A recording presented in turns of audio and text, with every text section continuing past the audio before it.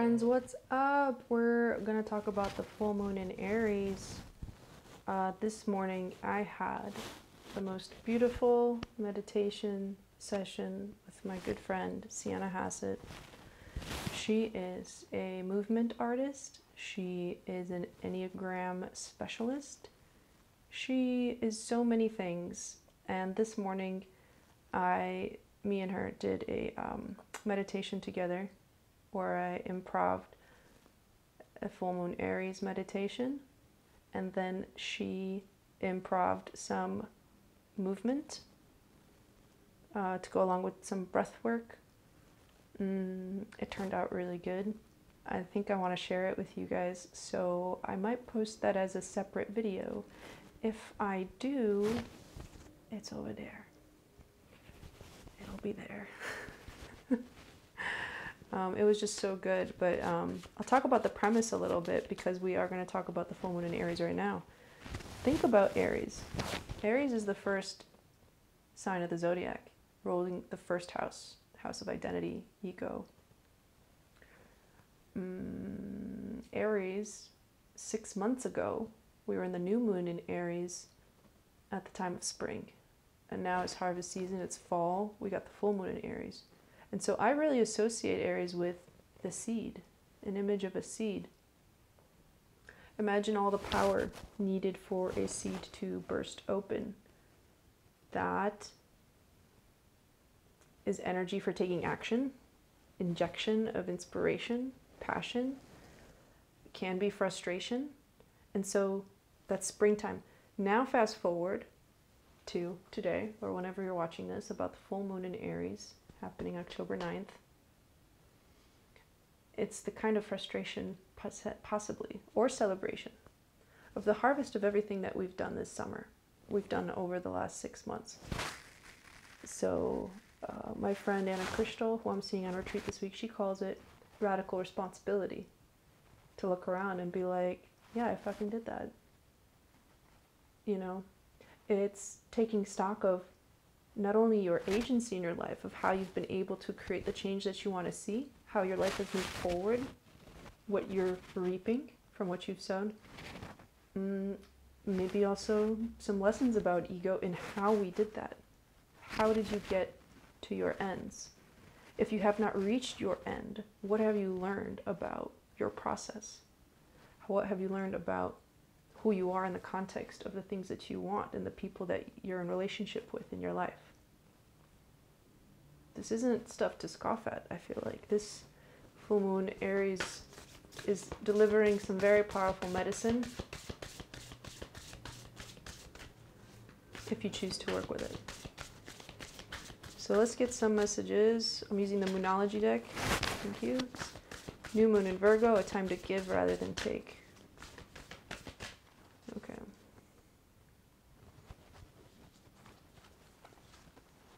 The full moon, that's today. Surrender to the divine. And North Node, step out of your comfort zone. We have North Node messages, so this is, you know, some people will say destiny, predestiny. North Node is like your mission in this life. So what is it that is your mission in life? And how is it coming to a head?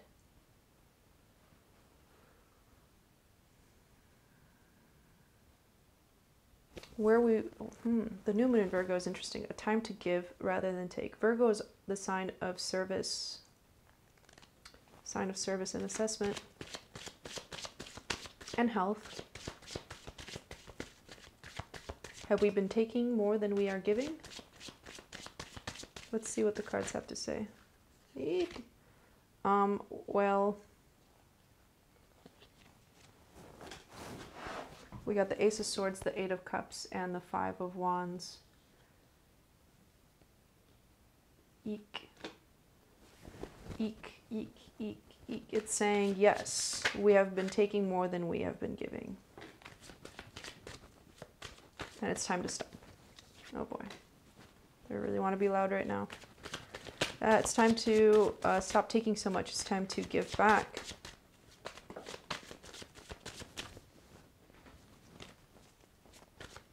You are enough.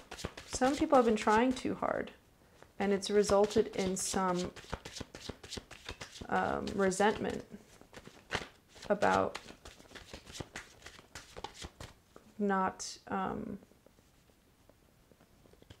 I see in my mind somebody trying to offer something and it not being received. Something is not being received.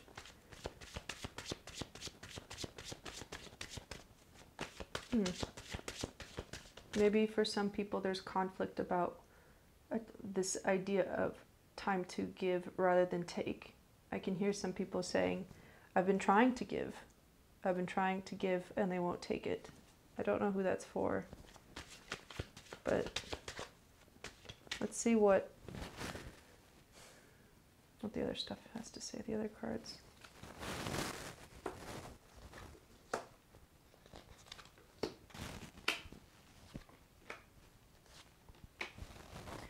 We have the Four of Swords, the Magician, the King of Wands, the Seven of Swords, the Three of Swords, Seven of Cups, the Moon, Page of Pentacles, and the Five of Pentacles.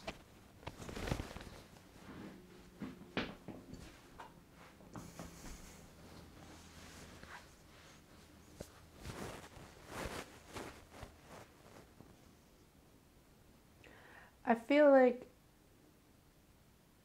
some people have tried to do a lot with what they have. I think that's fine. You are powerful, right? I see that here with the King of Wands and the Magician. You are powerful, but have you been manifesting, Magician being manifesting power, or working with the elements, working with what you have? Has it made you a bit power hungry? Or just that, like, so fixed. So there's like such a fixed energy in this reading. I think there's a little bit of resistance to doing things differently, because I see avoidance of something that's painful. There's something there's some sort of avoidance of pain here, and it's almost like we're using our will to overcome a painful situation.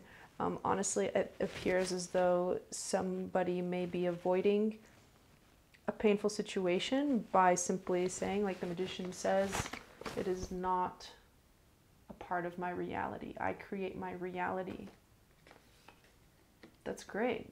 That's you're feeling self-empowered, but I just want to put that caveat out there that there is some noise. There's some resistance to moving on because of moving on or looking directly at this change or this fearful thing, this painful thing. I don't know that we know, I don't know what this is about. I don't know what this is, just sort of energetics of the cards. But what I see definitely is that this is potentially because we don't see alternatives. There may not be an alternative viewpoint to seeking help.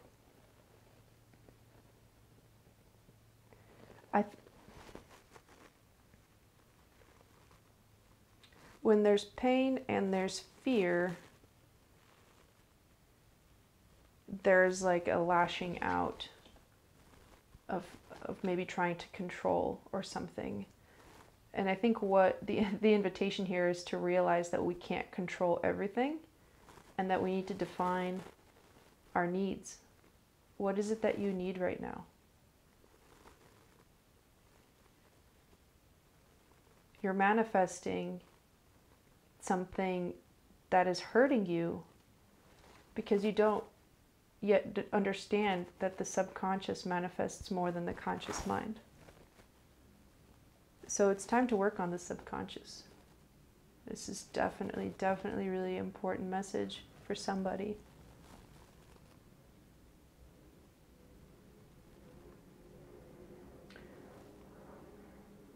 The kind of avoidance that's here on the table is sort of like if I ignore it, if I leave it alone, it will fix itself.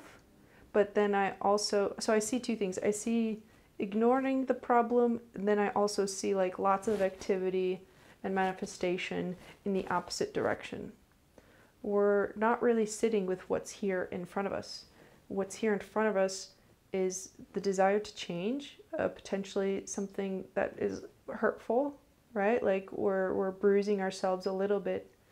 And then there's also a multitude of possibilities for the future. So I would say for this message, take a look into your subconscious and figure out what is it saying to you.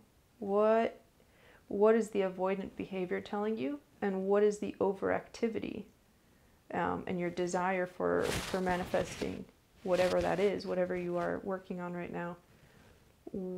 Why is it not working? Why is the subconscious showing up as something that you need to study and work on, understand better? It's because you need to understand your needs. You have unmet needs. So going back to the earlier message, remember when I heard somebody say, well, I have been trying to give and they won't take it. They're not, this is actually saying time to give to yourself rather than take. Sometimes we treat ourselves, our minds, our bodies, our spirit as indestructible and just full of energy that could be exploited. This is partially self-talk. This is partially, our own, how we see ourselves as like strong and capable. Again, great. That, to some extent, it's showing me that you're self-empowered in some ways. But also I feel like there's something about like self-exploitation, like taking yourself a little bit too far. There could be burnout. There could be just in general needs that are not being met that you need to focus on right now. And with the North Node showing up here, it's like this is supposed to be on your path. This is supposed to happen for you to realize that there's something deeper. All right, show me the Five of Pentacles. Oh, my leg is asleep. Shit. The Lovers. Yep, that card's been showing up a lot too. It's all within you. Ouch. But you don't see it. Okay, I need to take a break. Oh my gosh, my leg fell asleep in the worst possible way. That was awful. I'm back. Okay, so I clarified the Five of Pentacles. We have the Lovers and the Eight of Swords. This is definitely for somebody who doesn't see yet their situation very clearly. You're trying to manifest from a situation where you don't believe that you can overcome this. I think it's because you're looking externally for something that is actually within you. You have what it takes to fulfill yourself. Oh man, this is really, you got to check out the weekly video too, because I feel like this is really, it's not the same message, but it's very much aligned with it. Show me the Seven of Cups. The Empress, Knight of Pentacles, Knight of Cups. All right, there's movement.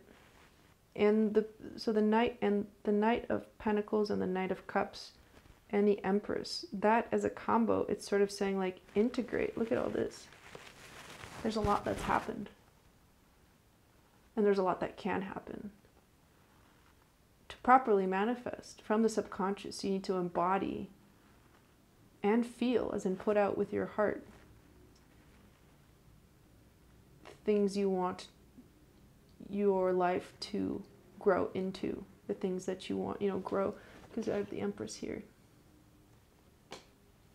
Infinite possibilities. But so long as you have unmet needs, your subconscious is going to run amok, and it's not going to bring you the things that you desire. I feel like it's saying slow down, change your ways, really integrate, like somatically integrate the things that have happened over the last 6 months, over the last 2 weeks. Sit with it for a while. Sit with the things that you have nurtured. These are like the seeds, right? Everything that has been sown, everything that you're collecting now. Take radical responsibility for what's in your life. And finally, show me the King of Wands.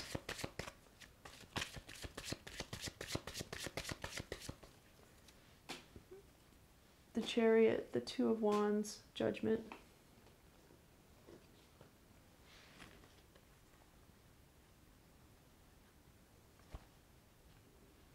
Judgment is that assessment again. It's a crossroads.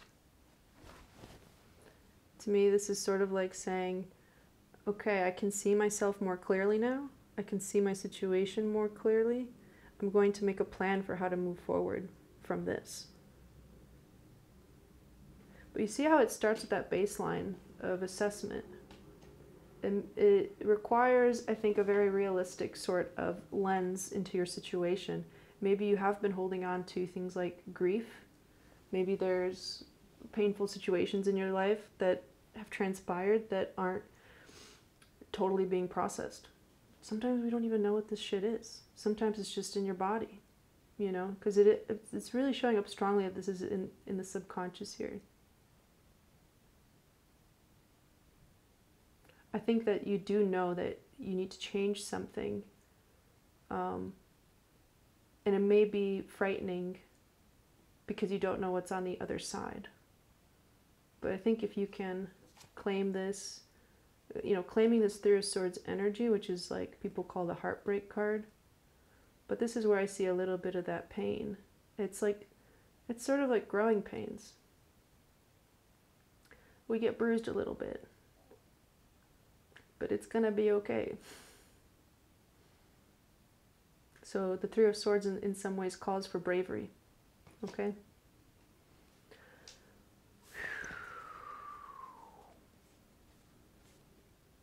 Yeah, these week's readings were intense.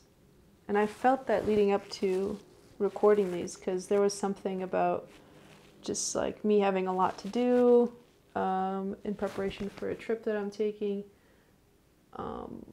And like other things that are going on, and then also, you know, just like layers on layers and layers of energy. And one of those layers has been that there is some difficult energy to work with this week.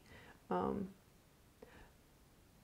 worry, it's gonna be all good. It's gonna be all good because you're here, you're doing the work, you're receiving the messages, you're thinking about it. Spend some time in meditation, unlock that subconscious. Better yet, come on retreat with us. We're going to be talking about rituals, day-to-day stuff, right? How does this was a message from the weekly. How does your day-to-day support the larger philosophy of your life, the larger mission of your life? Be very intentional about how you proceed. Yikes. Some serious shit this week. Sorry to go down on that with you all today, but I think it's important. So yeah, definitely check out the recommended listening, vibe out, let me know what you think of the video, and I'll see you on the next one.